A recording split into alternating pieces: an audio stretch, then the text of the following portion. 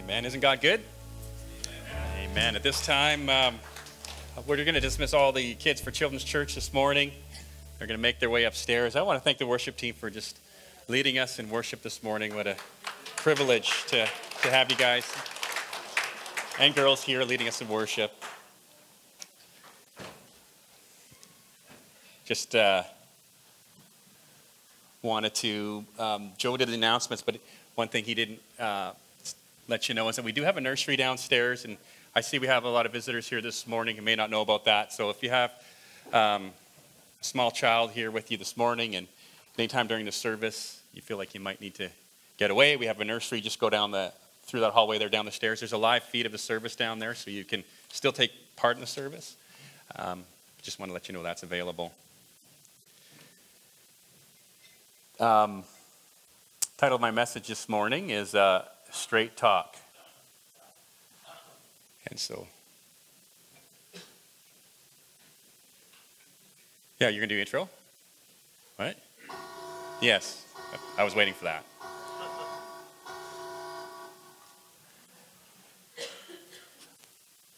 Warning, some listeners may find the following sermon offensive. I thought that was going to be the title page. Sorry, Greg. Straight Talk. There we go.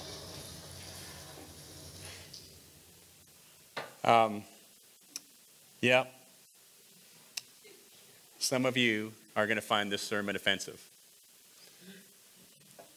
And so I'm usually glad to see visitors here. And newcomers.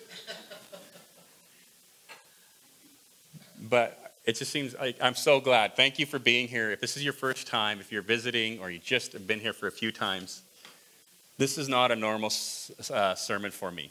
I'm just going to be, I'm even sitting down here. Even the way I'm going to present this message is different, and that's on purpose.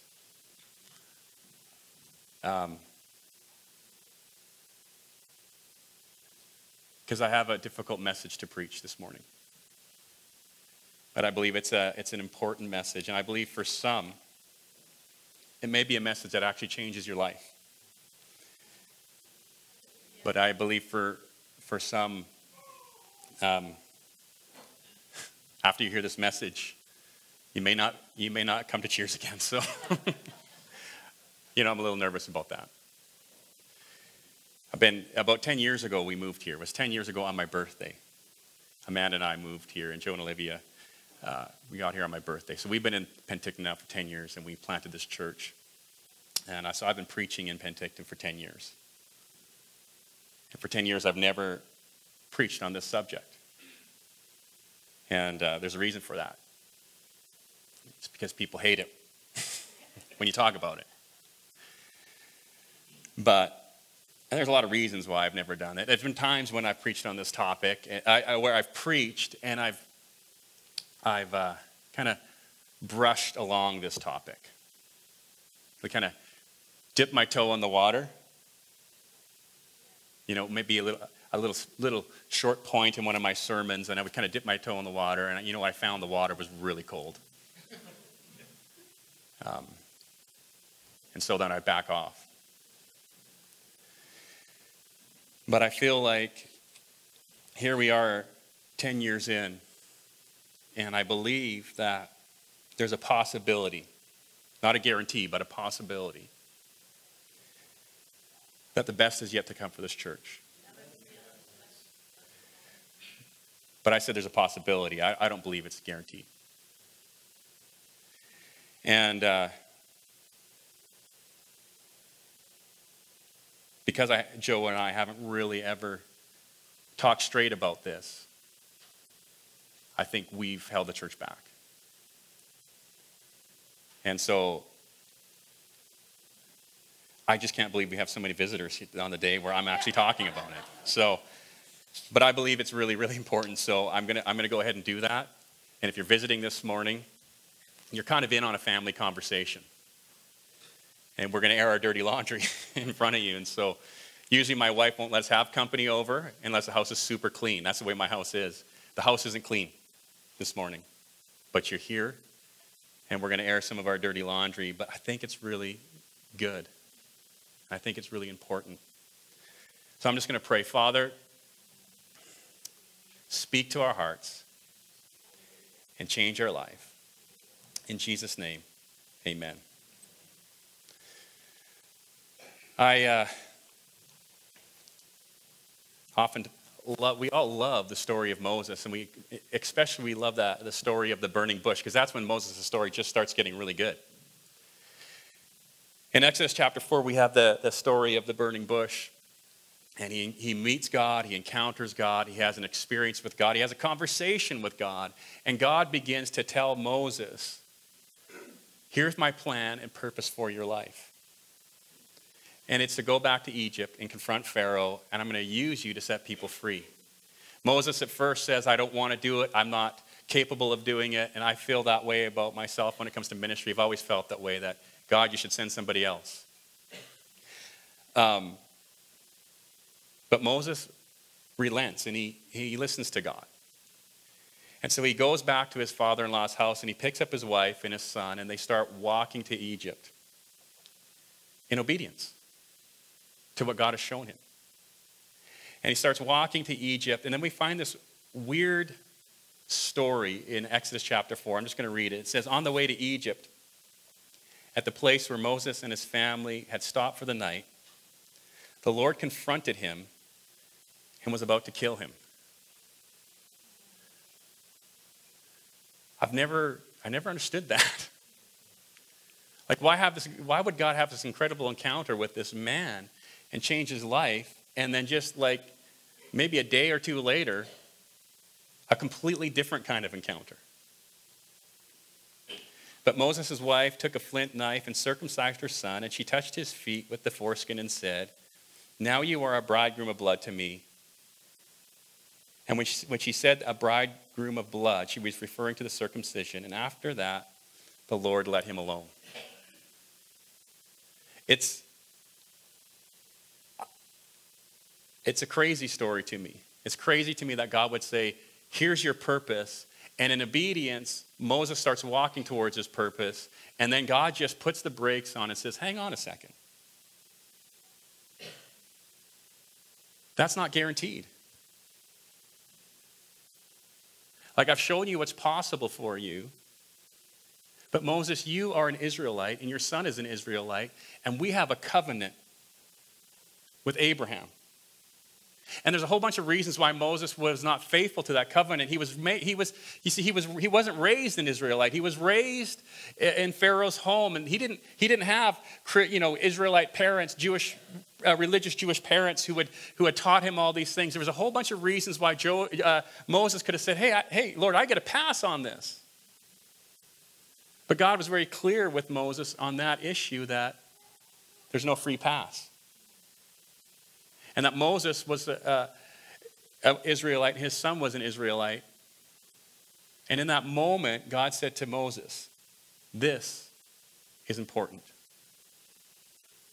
And before you can have what I've promised you or what I've shown you, you need to be obedient in this area. I don't know about you, but if that was me, that would stay with me. I wouldn't put it in the background. I would hold on to that and go, okay, God he's pretty serious about this. I would know that. I think I would. But then I realized I'm not Moses. He's one of the greatest leaders of the world has ever known. And yet he failed in that area. Because we fast forward 40 years, and I talked about this a couple years ago in my message titled Move On. Where Moses, in 40 years, all those people who were set free from Egypt, they find themselves again on the they're on the verge. They're on the verge of stepping into what God has for them. I don't know why I lost that word all of a sudden. They're in the same situation as Moses, but it's 40 years later, God is showing them, hey, here's the promised land. Here's what we've talked about for 40 years. And Joshua is going to lead you into that. And Moses goes on the hill, and Joshua comes down, and we see it in Joshua chapter 5. It'll be on the screen here. Joshua comes down and he says, I've heard from God. And this is our promise. But it's not guaranteed. It's a possibility. But it's not guaranteed. And he comes down and he has a very straight talk with the people, and he says, before we can have that, we have to be circumcised. It's funny because Moses wasn't faithful in that area, these people are dealing with the same issues 40 years later. The very same issue that I don't understand. I don't know why Moses, when they got out of Egypt, didn't just do what God had told him to do. There's a whole bunch of reasons, a whole bunch of thoughts, and a whole bunch of excuses why. But now Joshua is stuck as a leader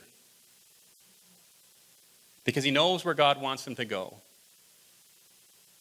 But he knows that there's a price to pay before they can get there.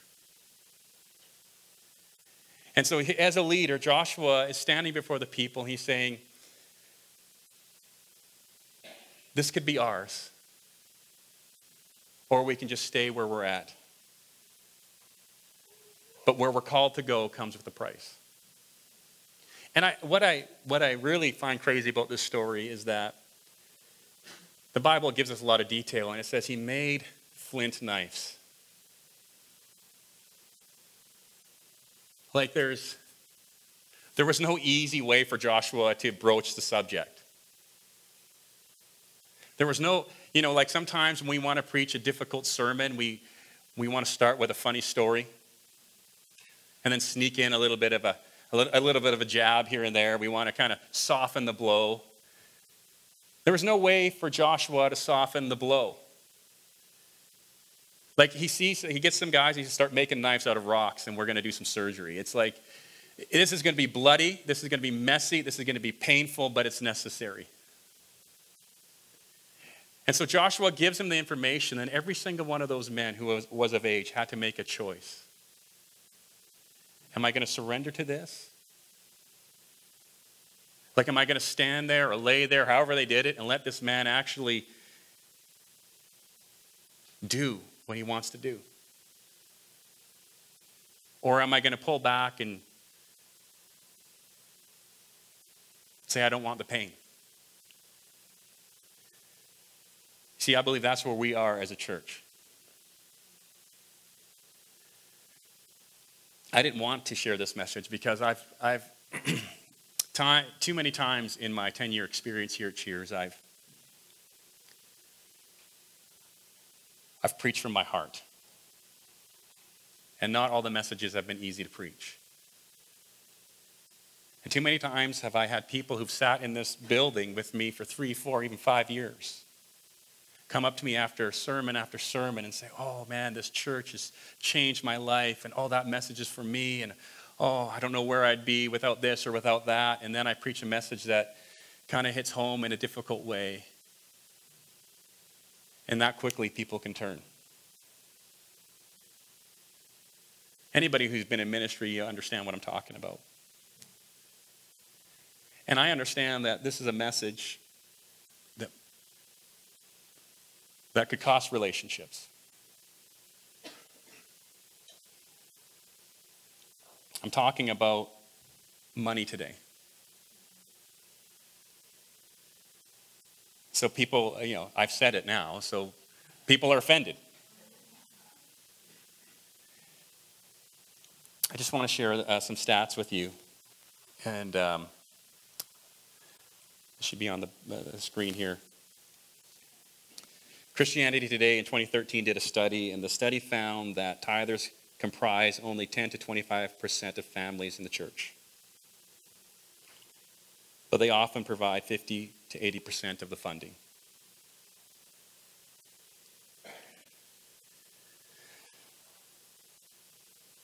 So I know by sharing this message today, there's a good possibility that I'm going to offend 90 to 75% of the people here today.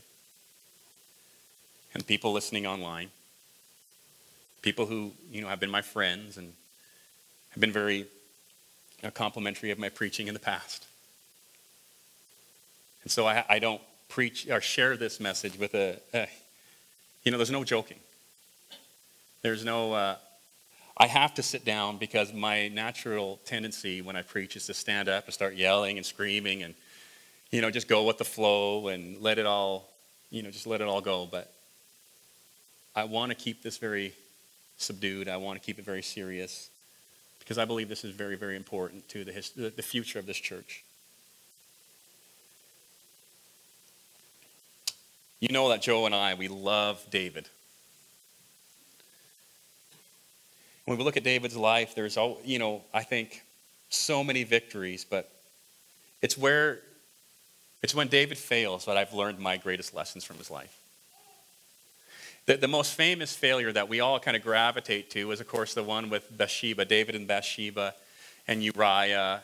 We always kind of look at that and we say, well, this is David's lowest point in his life. It doesn't get any worse than this. And of course, David's confronted by the prophet, and David responds with repentance. And he writes Psalm 51, and I just got a clip of Psalm 51 on the screen. David wrote these words. He said, "You do not desire a sacrifice, or I would offer one. You don't want burnt offering. The sacrifice you desire is a broken spirit. You will not reject a broken and repentant heart, O God." When David committed that sin, he was a man of means. He was a man of great means. He had a lot of money. He had a lot of wealth. And God was upset with David. David had sinned. There was no way around it. He couldn't deny it. But what David was saying at that time is he could have sent a servant out and he could have said, you know what, I've kind of ticked God off. So I need you to go down to the market. I need you to buy 1,000 cattle. I need you to take it to the priest. I got to appease God. Let's get this dealt with and move on. That would have been easy for David to do. It wasn't. David had all the money in the world. He had all the resources in the world, and he could have offered 1,000 sacrifices. But he understood in that moment that if he just went through the spiritual motions, it wasn't what God was looking for. In that moment, David said, this isn't about a physical act of worship. This is about a broken and contrite heart. It's about being real and true and honest with God. And he writes this great psalm of repentance. And I always feel like talk is cheap. Like only God will know when we repent. If we can fool other people with our words, but if somebody's truly repentant, God knows the heart. And in this case, God knew David's heart, and David, it was true, and God accepted his repentance. God forgave him. There was a lot of pain that came from this situation, but God restored David. And it was all because of repentance. An act, it was words, but they were sincere and they were from the heart. But we see in 1 Chronicles, we see another story, and it's a story when David, he did a census. He wanted to count his fighting men, and all his advisors said to David, look, you don't need to do this. You just need to have faith in the Lord. And they advised David that this is sin. David's desire to count his men and to know how many he had was actually rooted in pride. And David went against his advisors, and God actually got very upset, and a plague came upon the land. And people were dying. And so David understood that it was a result of his sin that this plague came. And let's just read it. So David goes to buy a field. He said, let me buy this threshing floor from you at full price. And then I will build an altar to the Lord there so that the plague will be stopped. Take it, my lord the king, and use it as you wish. The owner said, I will give you oxen for the burnt offerings and threshing boards for the wood to build a fire on the altar and the wheat for the grain offering. I will give it all to you. But King David replied, no, I insist on buying it at full price. I will not take what is yours and give it to the Lord. I will not present burnt offerings that have cost me nothing. I will not offer to the Lord that which cost me nothing. And so we see in David's life that there's a spiritual and there's a practical. Like in one instance, it was I got to repent wholehearted before the Lord, and it was him on his face before God. It was what financially it didn't cost him, but it was true and it was real from the heart. And then we see in this other situation, he could simply go to that place again. He could simply go with words, and then he goes with an offering. It's like Joe just shared that story about Justin. We love those stories. We love the spiritual. We love that. We love that Justin prophesied over those people and he moved in the power of the Holy Spirit and people got saved. But what made that possible was churches who support him financially. Like the spiritual doesn't happen without the natural, without being faithful in the natural, the spiritual couldn't have happened.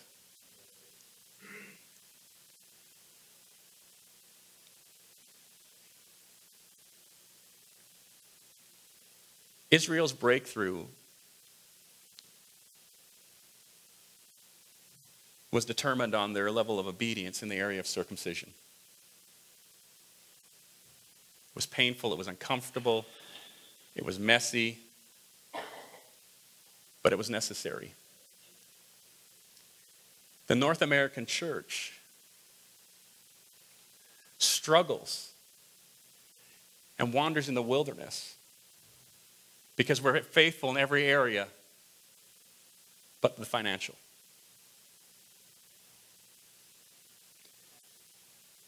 I believe there's people in this room today and people who are watching online. I believe that there's people just like Moses, you sense and you know that God has something more for your life, and you've been willing to offer prayer. You've been willing to offer the prophetic word. You've been willing to walk into the door of a church and worship exuberantly. You've been willing to offer a whole lot of spiritual things. But the one area in your life where the breakthrough lies is being faithful in the area of finances.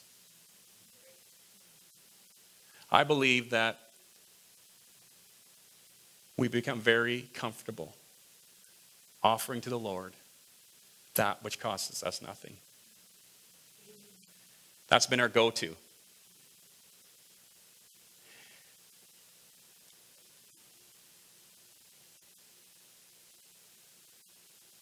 I preached a sermon and I showed a video clip about the underground church in China and they're meeting in a cave.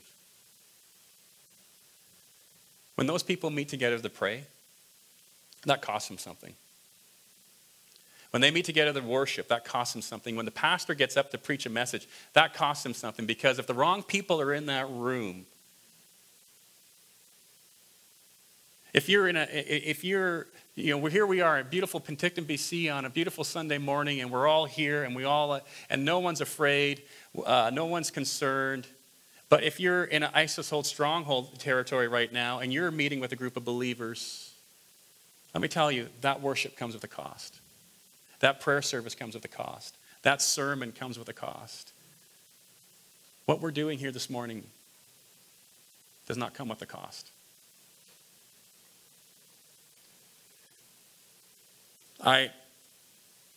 When I was in grade 12, I wanted to make a change in my life. I was always this very shy, slightly overweight, awkward kid. And so I decided that I wanted to get into working out. I had all kinds of reasons. It was pride. Pride was my main motivator in that. And I had this goal. And my goal was I wanted to be stronger. I wanted to be bigger. I wanted to be more appealing to other people. And that motivated me. And I would go, I had access to this school gym, and so I would go. When I was in grade 12, I would go to the school gym every day, and I would work out, and I started seeing results, and I liked what was happening, and I was moving slowly towards the goal that I had for myself.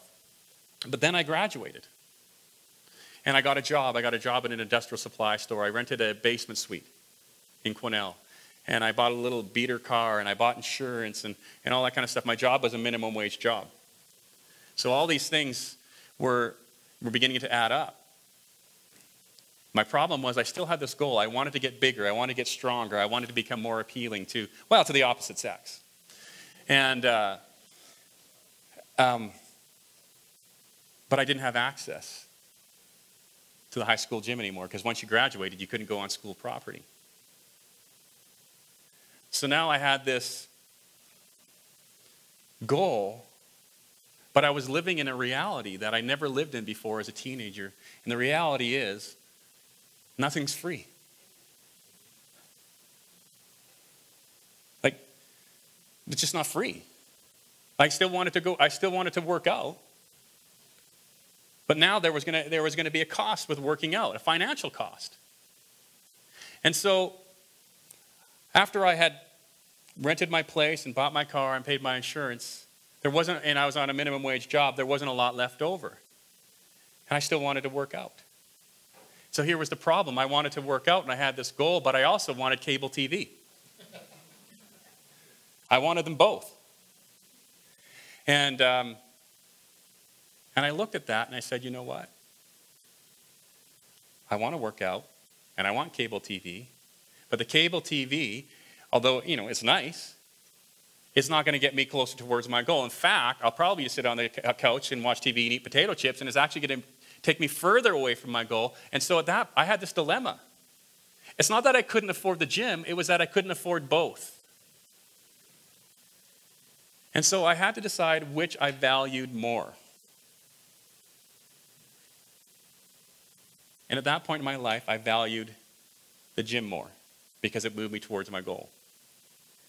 See, I believe a lot of Christians say they can't afford to tithe.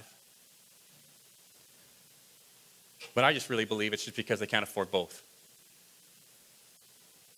I can't afford to tithe and fill in the blank. I can't afford to tithe and have a brand new vehicle, so I'm going to choose a new vehicle.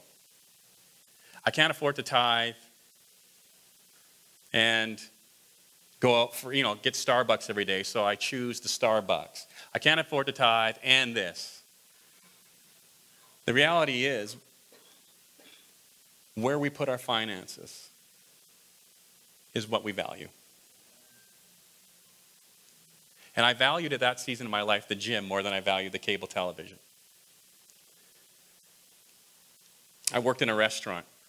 One of my first jobs. My very first job was I was a busboy, a dishwasher at Ricky's restaurant. I was so good at dishwashing, I got a promotion to busboy. And you greet people, take them to their seat and everything like that. The busiest day of the week, Sunday. In Vancouver, this was Maple Ridge. I was working. The busiest day of the week was Sunday. And you knew exactly when that rush was going to hit because the churches would get out.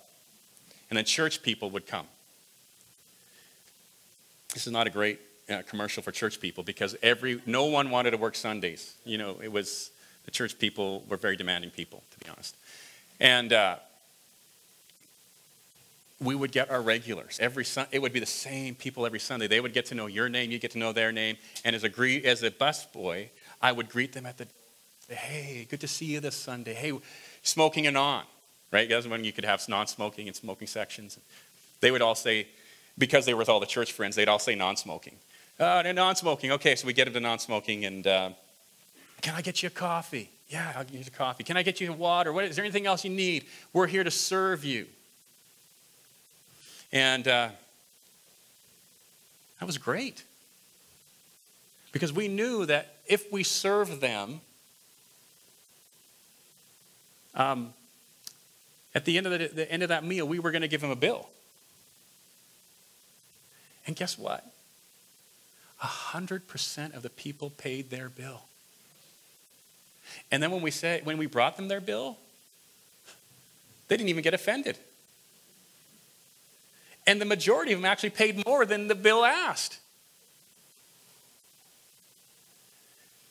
Because that's how society works.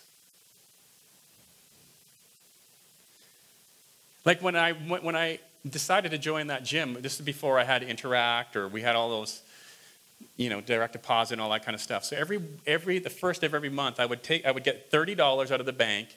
And when I showed up at the gym, I would put the $30 on the counter. He'd write me out a receipt and I'd go work out. But there were times, because I was 17 and 18 or however old I was, I would neglect to bring the money with me. It would be like the third of the month and I've already had like 3 workouts. And the gym owner, who was much bigger than me, would come up to me and he would say, you can finish your workout today, but your dues were due 3 days ago. And I would say, hey man, I'm sorry, I completely forgot. It slipped my mind. And I would either go get the money after my workout or I wouldn't show up again until I had the money with me. And I wasn't offended because I kind of did understand that he had to pay his staff.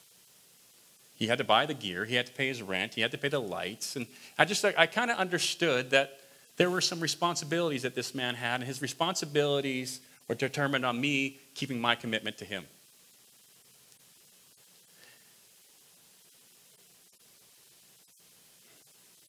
But I've broached this subject before. I've talked about it. Tiny, tiny bit. Oh, you care about his money. Yes, because that's all I've talked about for 10 years is money. Yes, because we're probably the only church you've ever been in that doesn't hand out an offering plate.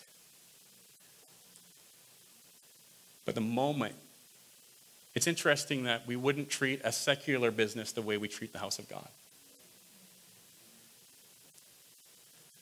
This, like I said, this is straight talk. It's bloody and it's messy and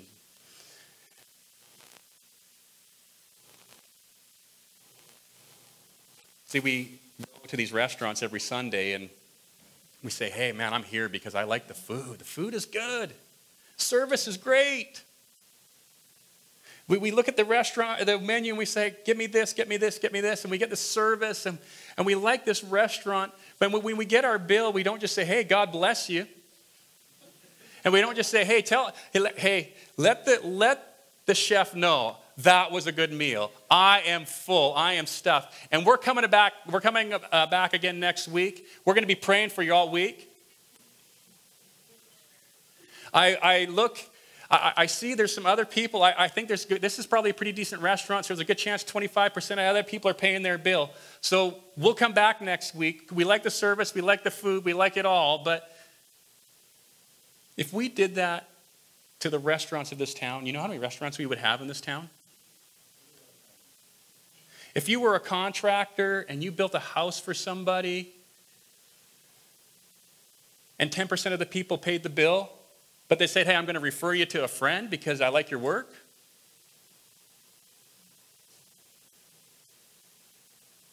We don't do that because we understand that the laws of society, like there's just this etiquette in society, even amongst non-believers, that we all have to do our part. And we're not in high school and we understand nothing's free.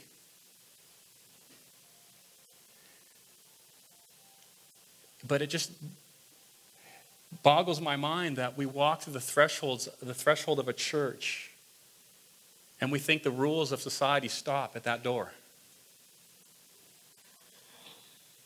And then we hide under a cloak of spirituality. And we offer a song, we offer a prayer, we offer a prophetic word, we offer that which costs us nothing, and we feel good about it. And the church struggles.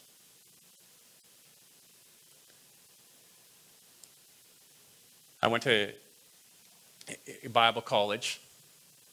That also wasn't free. And I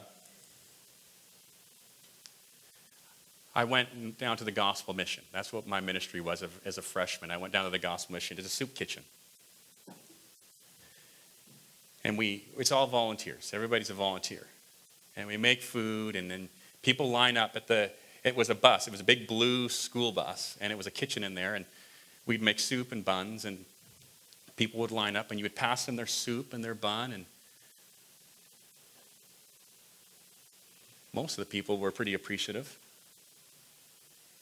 Well, you would think you would be because you're eating for free, right? You're getting a free meal. But I'll never forget it when this guy came up. It was chicken noodle soup or whatever it was. And he looked at this and he said, we had this 2 days ago. And he took it and he threw it at the bus. And it went and it's just, the soup splashed everywhere. All over the volunteers. all over the people around him. He didn't like his free meal.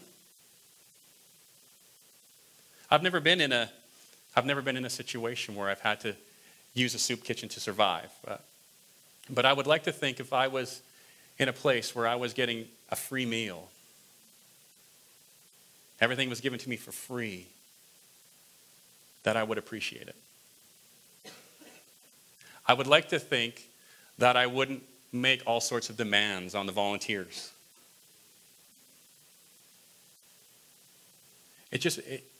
What I'm saying is, to my experience, that people aren't afraid to make great demands of the church. We want to pay soup kitchen prices, but we want the five-star service.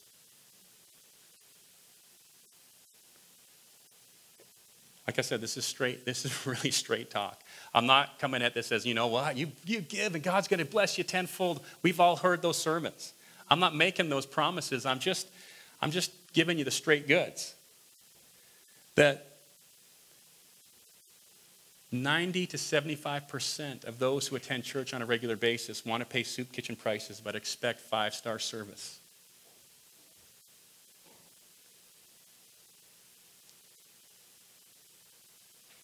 And the church suffers for it. And you know what? Please don't leave here saying, well, he's saying if I don't tithe, I can't attend church. No, the church has always been there. It's always been there for everybody. But if I ever did find myself in a place or a situation where I needed a soup kitchen to survive, you know what? My goal would not be to stay in that place.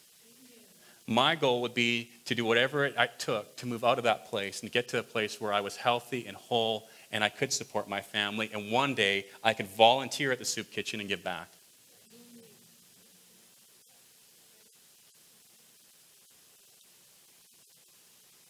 I believe there's a possibility that the best days of this church are ahead of us. But this is our circumcision moment. It's not rah, come to the altar and we'll pray for you, because we've done that. We've done that a lot. We've done that for 10 years, and we really believe in that. By preaching this message once, please don't let that make you forget the 10 years that I've preached about the spiritual things.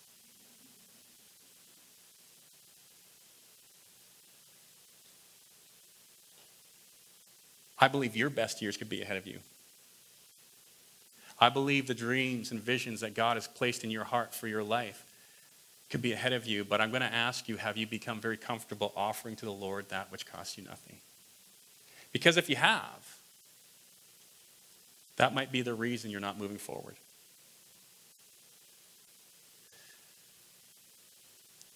And here's what I'm going to make you a promise. I'm going to make you a promise. And the promise is this. If you come to me and you talk about wanting breakthrough in your life, from this point on, my first question to you will be, do you tithe? I can't speak for Joe, but I think he's on the bus. I think he's on with me. We're looking to hire a full-time guy. I'd suggest go to him. He hasn't heard this message yet. And it's not because I want to get something from you, but I just believe that we can do all the other things, but if we're not willing to do this thing, I think we're stuck. I think for 10 years we focused on all the other things, but because the water was frigid, I never wanted to jump in. But today I just dove right in. And I'll find out what the consequences are later today or tomorrow, or what kind of Facebook message I get. Maybe I'll get blocked on Facebook. I don't know.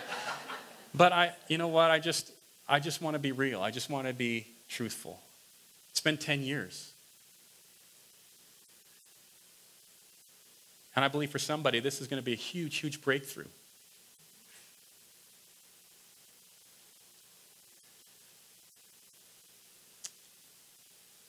I think that's it. I think that's it. Why don't we pray? Father, I thank you for your Holy Spirit. And I thank you, God, that if there's any condemnation in this room, Lord, I just come against that right now in Jesus' name. Lord, this message was never meant to be condemning towards anyone, or I just pray for a spirit of conviction, Lord. Lord, I pray that we would truly be a people who are like David and who prayed, search me, Lord, and try me and show me, God. Lord, I love you and I love this church, and I truly believe that we could have the best days of the history of this church ahead of us, just around the corner. Lord, we want to be people who are pure of heart, like David, who just offer you our heart. But Lord, we also, I pray that you would give us the courage and the strength to be a people who don't just offer you that which costs us nothing, but Lord, that we would be a people that move your church forward by our obedience in this area. The Lord bless you and keep you. The Lord make his face shine upon you. The Lord be gracious to you. The Lord turn his face towards you and give you peace. Be blessed as you go. And my promise to you is my next sermon will not be about money. In Jesus' name, amen.